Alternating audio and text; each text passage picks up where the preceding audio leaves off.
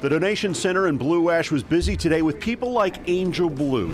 And is the address correct on your license? Yes, ma'am. She was moved to give blood in response to tragedy.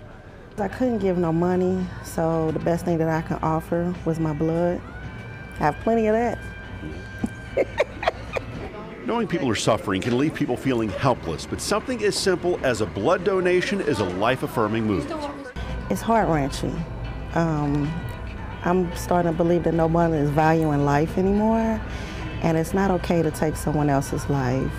The blood may not actually be going to help patients in Las Vegas, but I can guarantee you it's going to be helping somebody here in the tri-state.